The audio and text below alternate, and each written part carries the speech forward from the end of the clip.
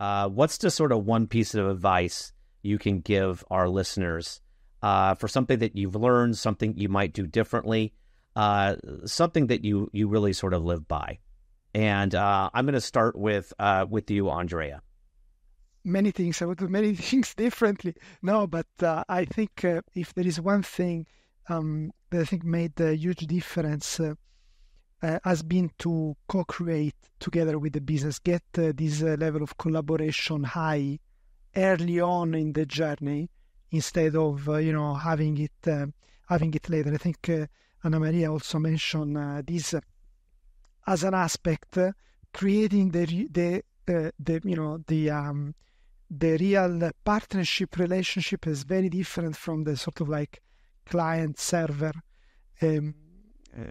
relationship, and doing it very much early on at the beginning. So design the organization, having this collaboration layout in mind, and enforce it by essentially making it also an expectation, right? That every data project has business champions, or anyway business partners directly involved in the project and iteratively interacting with it. I think if there is one thing, this is what probably I would do now.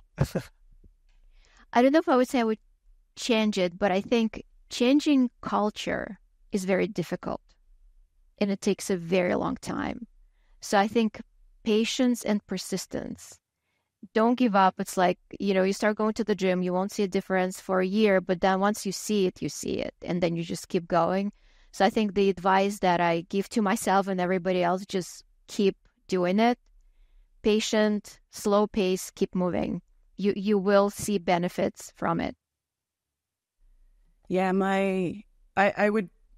I'm similar in that I would spend more time just building the relationships up front, thinking less about the cool data stuff that we could provide and the cool technical things that we could build, and spend more time with the partners, right? Spend more time understanding their needs, even if what they need is not that exciting for us to produce. It still is valuable to do it anyway. And then also starting smaller. It's very, very hard to try to get an entire organization to change at once. And so probably would have started just getting smaller wins under the belt before trying to tackle the entire thing. Yeah, that's great advice. I lived that one too at Yahoo. Just getting something small and getting success that feeds upon itself and allows you to do bigger things. But trying to boil the ocean is a recipe for disaster.